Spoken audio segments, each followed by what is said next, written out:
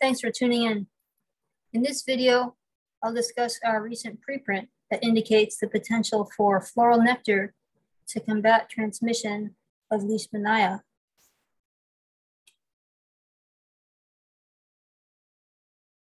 Leishmaniasis is a neglected tropical disease that is the second most costly of human parasitic diseases worldwide, behind only malaria.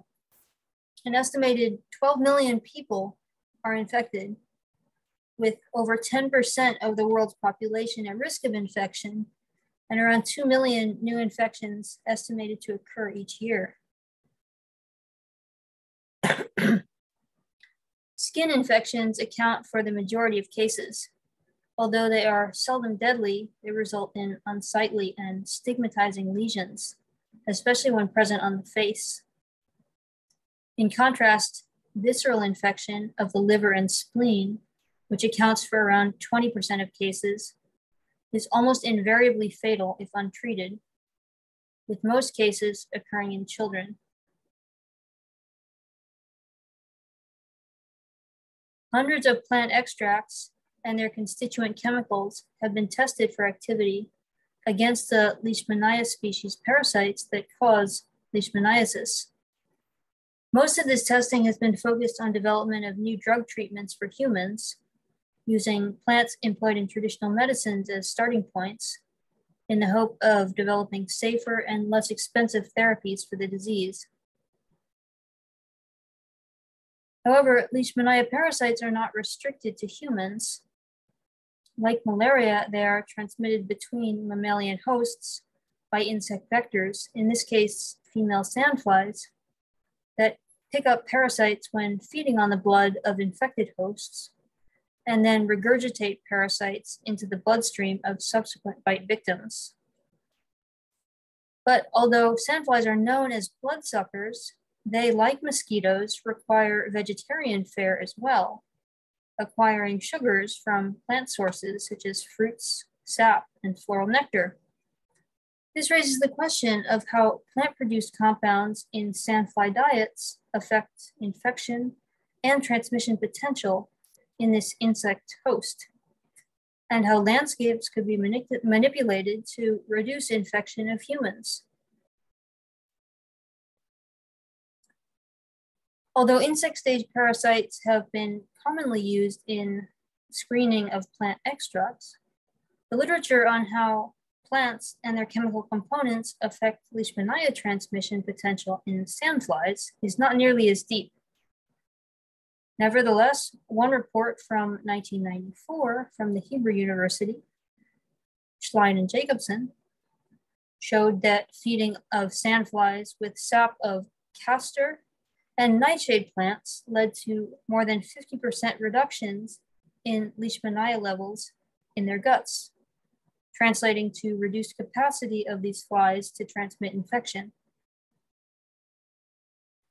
You can see how the parasites agglutinated and perished in the guts of castor-fed flies. What about the role of floral nectars?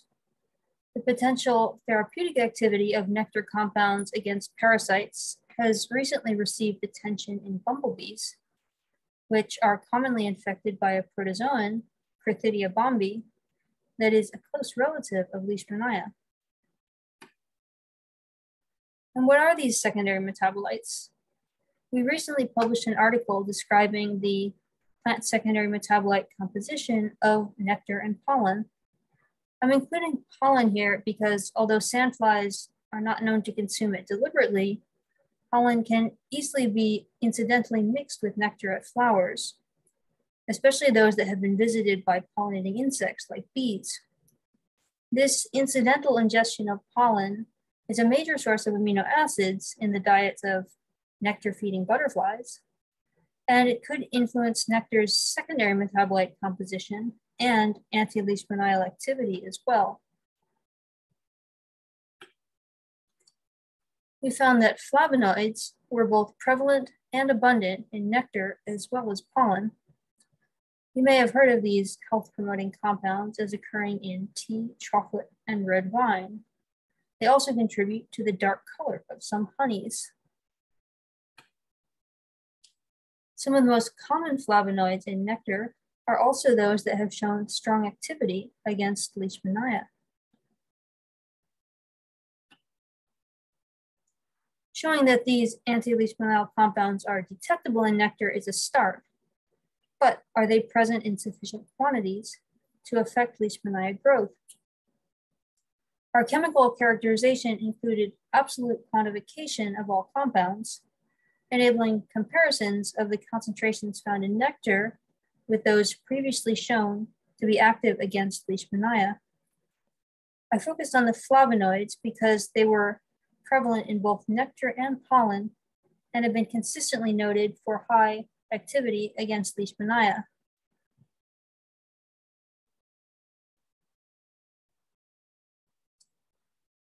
We found 18 references for inhibitory concentrations of 4 flavonoids that were common in nectar and pollen.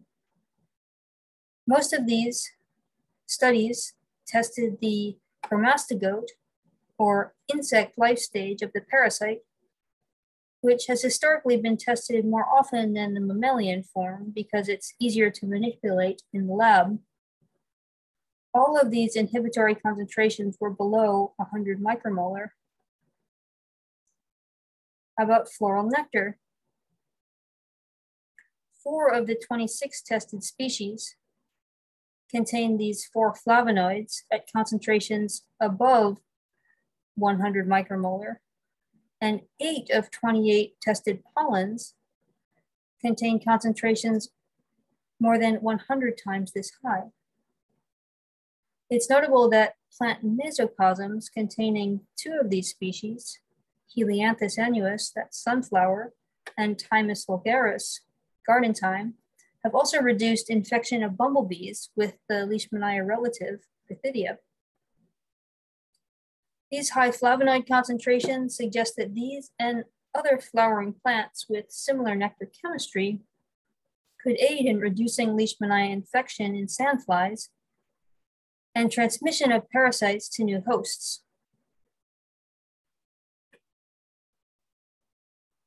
Anti-leishmanial compounds in nectar were not limited to the flavonoids either. In nectar of 3 species, concentrations of the cinnamic acid ester, chlorogenic acid, exceeded the inhibitory concentrations for 2 Leishmania species.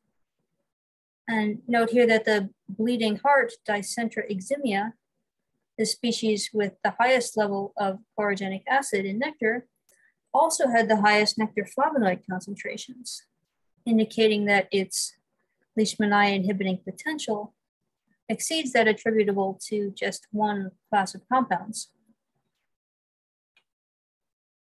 Nectar of another high flavonoid species, Thymus vulgaris, this is common thyme, additionally contained rosmarinic acid at concentrations well above those that inhibited Leishmania, providing further evidence of this plant's potential to hinder parasite transmission, not just in bumblebees, but also in Leishmania vectoring sandflies.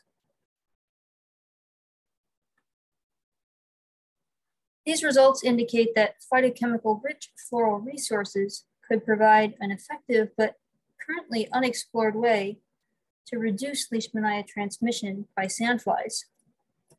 Stocking landscapes with antiparasitic flowering plants could benefit both beneficial pollinating insects, such as bees, natural enemies of crop pests, and public health. One intriguing possibility is that visits to flowers by pollinators could boost the antiparasitic activity of nectar via addition of chemically concentrated pollen, thereby increasing the incidental ingestion of pollen compounds by sandflies. I hope that these findings promote better integration of plant medicinal chemistry, insect ecology, and vector-based disease control, contributing to new and environmentally friendly ways to reduce the spread of Leishmania in high-risk areas. To summarize, plant medicine's work against human and insect ills. Flowers treat flies too. I'd like to thank my co-authors, colleagues at the Bee Research Lab, and funders. Thank you for watching. Please feel free to check out our preprint on bioRxiv, and I'd love to see your comments in the chat.